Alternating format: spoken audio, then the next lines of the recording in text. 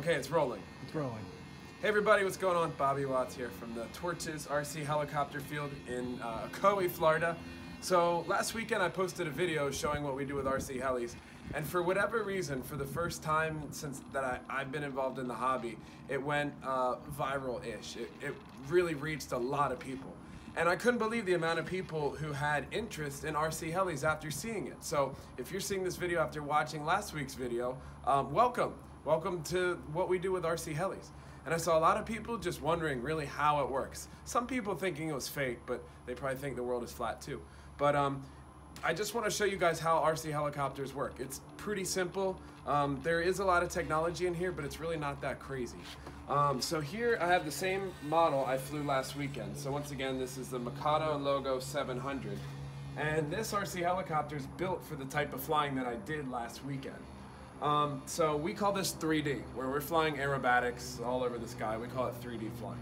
So how does the helicopter not explode? How does it work? How does it go upside down? All these things I shall answer right now for you. So here's what I've got. This is my radio controller. Once again, this is my Mikado V-bar control. It's awesome. So I've got two sticks here that control the helicopter, and each stick can move in two different axes. So on the left stick, I have my pitch. So as you can see here, as I move my left stick up and down, this is called the swash plate. The swash plate moves and the blades give pitch. So from here I'm giving about 14 to minus 14 degrees of pitch. So I have about 28 degrees of collective pitch moving here. So we call this collective pitch. Now this will make the helicopter just go up and down, just like that. So make the helicopter go straight up, straight down. So when I go up, I give positive collective. So you can see the blades are digging in, and they will create lift this way. So the helicopter will go up. Okay, so now what happens when we go upside down? When we go upside down, if you picture the helicopter going upside down like this, set it right here, no problem. When I give negative pitch, the blades are still moving in the same direction, but I'm now producing lift that way. So the helicopter will go upside down that way. So when I use the collective stick appropriately, it will go up and go down. Next we have the cyclic stick. So this here moves the swash plate and allows me to go forward, back, left, right. Forward, back, left, right.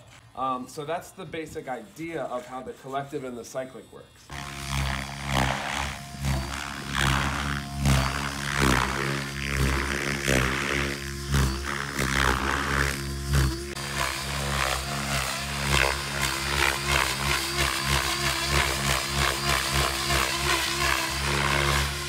Now, because we have a helicopter, we have a large rotating mass here, rotating one way. So here we're rotating clockwise, if looking from straight down.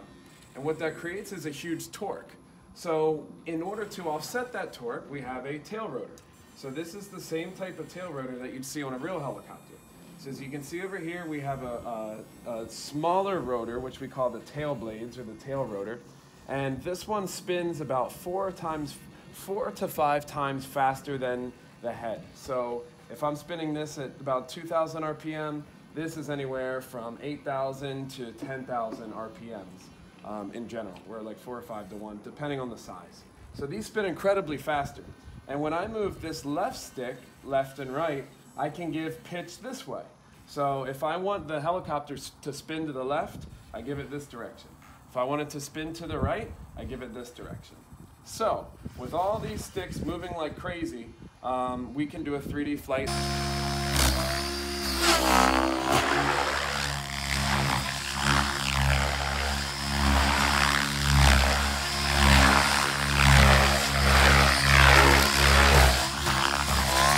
Another vital part of the RC helicopter is the blades. These blades are made from high-strength carbon fiber and fiberglass materials, and they are specifically designed for this exact application, for the 3D application. And no, these things don't explode, they don't break, they're built to withstand this kind of abuse.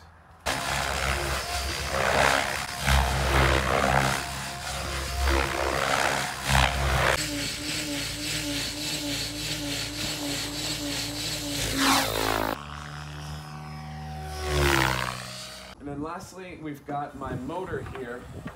This is a Scorpion motor. This is made by a company called Scorpion over in Hong Kong. So this electric motor right here is the same one that I told you output about 1 horsepower per pound. It's incredible. It's really crazy. So what we do is we tell this motor to spin the same RPM the whole time. So it's on cruise control. So I tell it, hey, spin the head at 2,000 RPM. No matter what I do to it in the air, it always gives or takes away throttle to maintain 2,000 RPM. So it's really cool. And here we have the battery. Let me grab another one. I won't take that out. So this is a battery that we have here. This is one of my other ones. So this is a lithium battery, so a lithium polymer battery, LiPo battery. And this one right here is running 12 lithium cells in series. So when this is fully charged, this is 50 volts. So like you can weld with this. There's a lot of power in here. Like you could jump start a 18-wheeler like all year with this. Like there's a lot of juice in this. So this is 50 volts at 5,000 milliamp hours. If you know anything about lithium batteries, that's the specs on that thing. So we've got some servos here that wiggle the swash plate for us. Servos here that moves the tail rotor. And very lastly, we have the flight controller back here, which is a simple computer that overall just maintains stability. So when our hands aren't touching it, all it's doing is keeping the helicopter locked into the same position.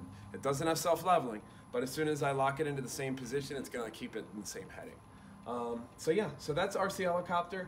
That's how it works. Hopefully now you don't think that it was all Photoshop or all CGI. And for you heli guys out there who know this, if this is what you know and this is what you do every weekend, go ahead and share this. So we got to share this so that people can understand what we do with RC helicopters, why we do it, all that good stuff. So last weekend was the what we do. This is the how we do it. So thanks for watching, and I'll see you next time.